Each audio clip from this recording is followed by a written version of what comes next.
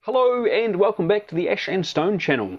My name is Chris and today I'm going to show you how I went about painting my one-page rules geckos. I wanted a more subdued and primordial look to them than the bright amphibian scheme you normally see these guys in, and being from New Zealand I've been inspired by our native dinosaur, the tuatara. So I'm going to start with an undercoat of Army Painter Skeleton Bone. This is followed with a light coat of Citadel Contrast Skeleton Horde. This is lightly applied on the underside of the model and will form the base for the light underbelly. You could use something like Army Painter Soft Tone for this step.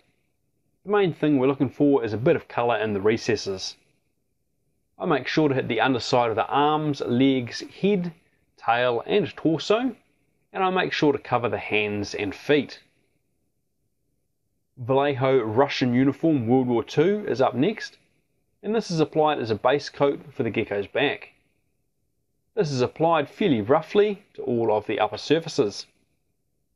It's a nice muted green that would allow the geckos to easily hide in a natural environment. When applying this paint along the border with the lighter underbelly, I aim for a rough, uneven transition. A ragged line will look much more natural and individual than an even one. I put this paint on the top of the thighs, down the shin, and across the top of the toes, and I make sure to do the back of the hand. In this case, the paint was a little thin, so I apply a second coat to get better coverage. Although you don't need perfect coverage, a little unevenness just adds to the natural variation and feel of the model. I don't want the skin to be just that single colour though, so I crack out a little Vallejo Golden Olive, a bright, though still subdued, yellow-green. This is spotted randomly across the areas of green to add variation to the scales and break up that single colour. This is especially important on the tail, which is otherwise a very smooth surface. Vallejo Japanese Uniform World War II is next, and I do the same thing, adding a muted dark yellow to the mix. Again, this is spotted along the green areas to break them up and add some natural mottling and variation to the scales.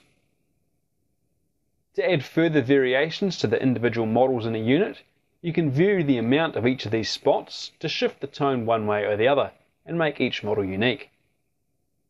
Once I'm happy with that, I grab some Vallejo Off-White and dry brush the underside of the model. This picks out all of the details and continues to give that messy natural look. I blend the green upper and pale lower sides of the model together with a light dry brush along the transition, and I give the upper sides a very light dry brush to pick out the details and high points such as the scales, face and fingers. This is a very light dry brush and should only catch the very edges of the details. We need to tie the riot of colours on the gecko's back together, so I grab some Army Painter Military Shader and give all of the green areas a generous wash. I want to avoid the pale underbelly, but otherwise the wash picks out all the sculpted details and it helps blend the greens, yellows and off-white highlights together. That's the skin done, onto the claws. I used Citadel Contrast Black Templar for this, and simply gave the claws on the hands and feet a quick coat. You could use a black paint followed by a black-grey highlight, but this was quicker. I do crack out the black paint though, and use a fine brush to paint those dark, soulless eyes. Vallejo Beige Brown is next, and it's used to paint all of the areas of wood, and I use this as a base colour for the areas that we painted bronze.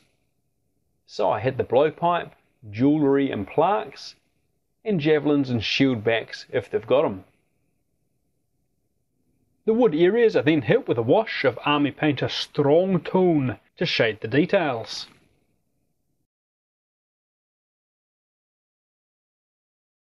I use Vallejo White to base coat the feathers, and it takes a couple of coats to get good coverage.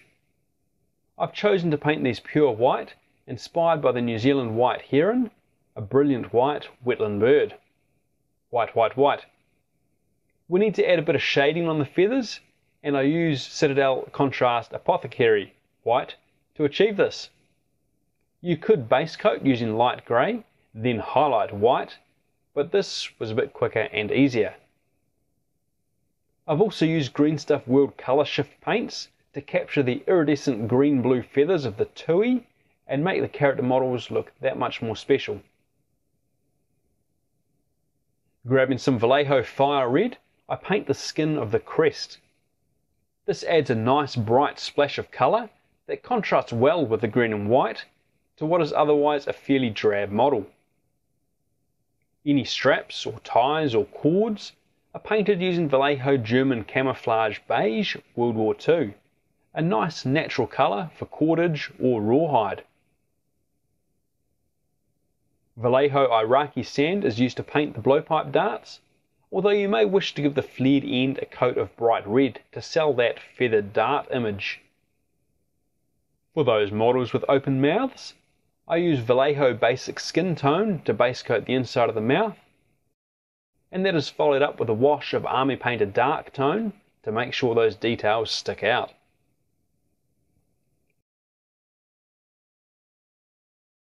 While I've got these other models out, the spare tips are given 2 coats of Citadel Contrast Black Templar to give them a nice dark flint or obsidian look, and the shield faces are painted. I chose to use Vallejo Wood Grain as it gives a nice natural red-brown that is distinctive without being overpowering. It's a very thin paint and it takes a couple of coats to give a decent colour, but it flows into the recesses nicely and it creates its own shading.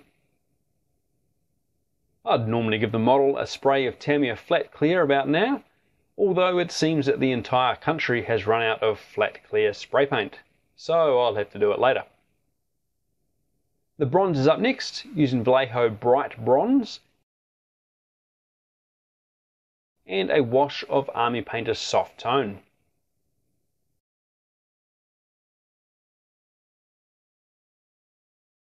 I also pick out some of the various beads and bits with silver or gold.